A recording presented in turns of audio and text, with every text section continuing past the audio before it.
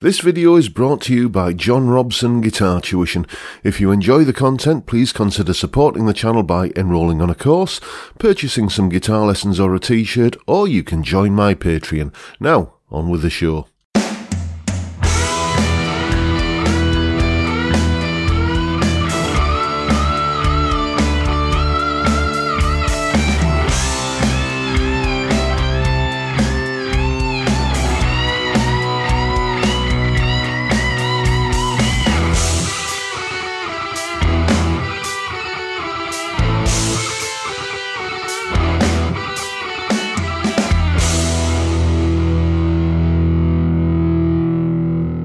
Hello chaps, welcome once again to John Robson Guitar Tuition. As always, I do hope you're well. That was a blast from the past, wasn't it? How many of you remember that one? That was, in case you don't remember it, a Mickey Moody guitar solo. Yes, he of early Whitesnake fame. But that wasn't from a Whitesnake song, that was from this song here by Graham Bonnet, the guy who'd just round about that point, 1981 we're talking about here, he'd not long left Rainbow. I think Rainbow had moved on to Jolin Turner by this point, and I remember seeing him performing this song, probably lip-syncing to it on Top of the Pops, and thinking, that's that bloke out of Rainbow, isn't it?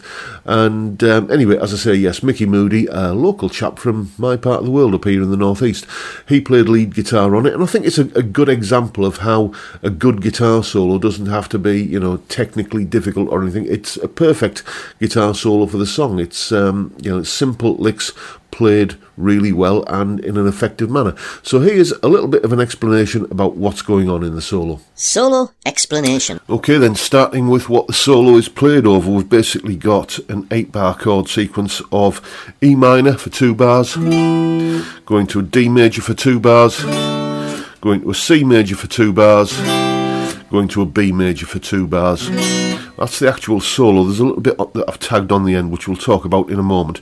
But, you know, that's basically, you know, albeit in a different key, the same chord sequence as Sultans of Swing. What makes it not sound like Sultans of Swing is the fact that whilst those chords are there being played by the keyboards, the rhythm guitar part is just playing power chords, big thrangy kind of, you know, E5, D5, C5 and B5, and it just makes it sound a lot more kind of ballsy and, you know, kind of rock.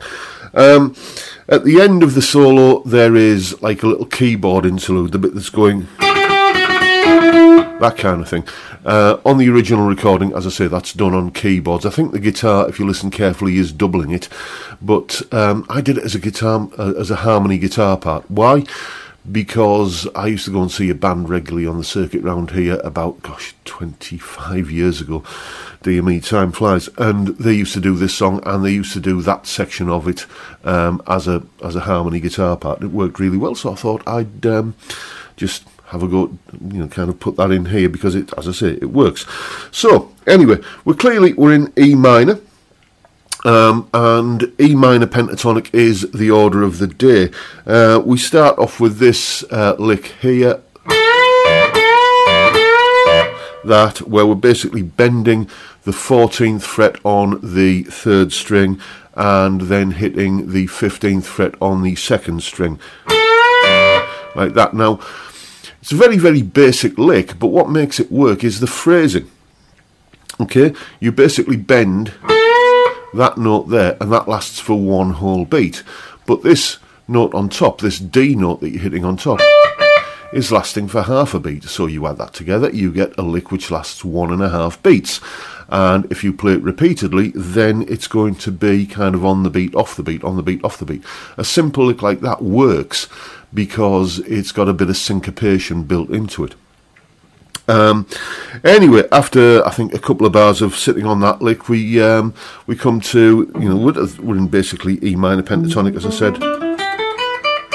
We come to this D note here, and at the 15th fret on the B string, and we go, and then so just standard kind of pattern 1 pentatonic stuff. And then a similar thing, bending the G up to an A on the high E string.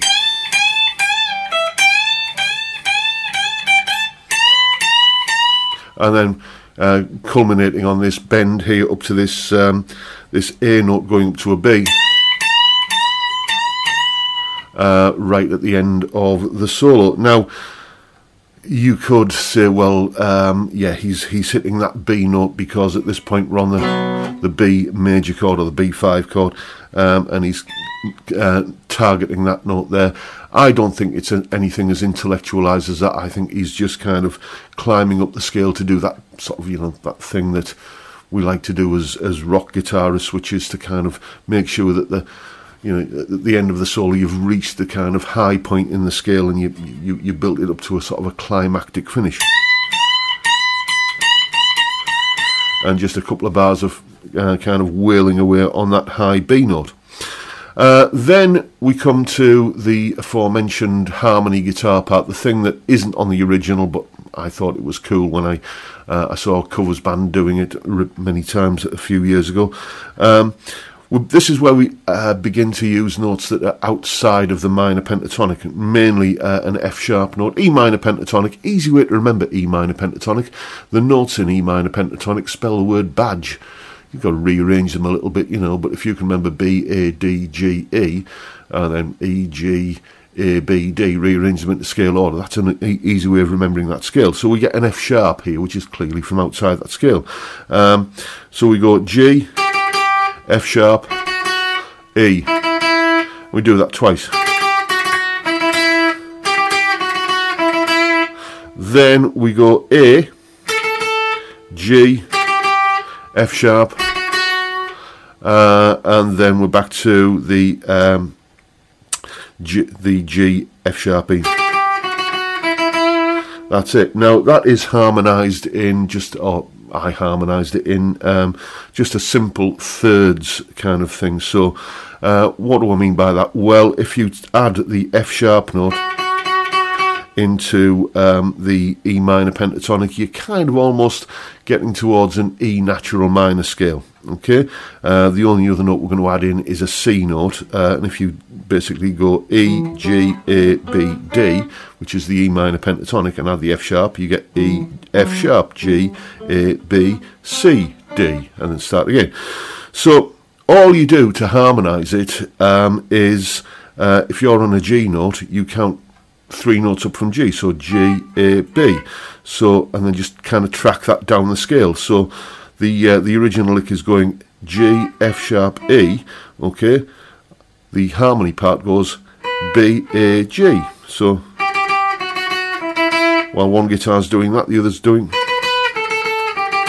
that, and then you just apply that to the other part of the lick where it's going A, G, F sharp, the other part of the lick goes C, B, A, because all of those notes are essentially a third above the original ones. You know, the A, G, F sharp. Excuse me, I haven't had enough coffee yet. So anyway, that is what is going on in the rather wonderful Mickey Moody solo from the Graham Bonnet hit from 1981, Night Games. Now you know what's going on, go away and have some fun with it. And as always, you'll find a full tab for the solo in both Guitar Pro and PDF formats, along with a clip of me playing it and a jam track for you to play along with for yourself. Oh, and that explanation you've just seen there, all of that is up on my Patreon page. There's the address, and the link is in the description. $3 or £2.50 a month gets you access to all of these additional resources that go along with these YouTube videos. A massive, massive thank you to everyone who supports me in that, or any of the other ways, all of which are, you know where, linked down below in the description.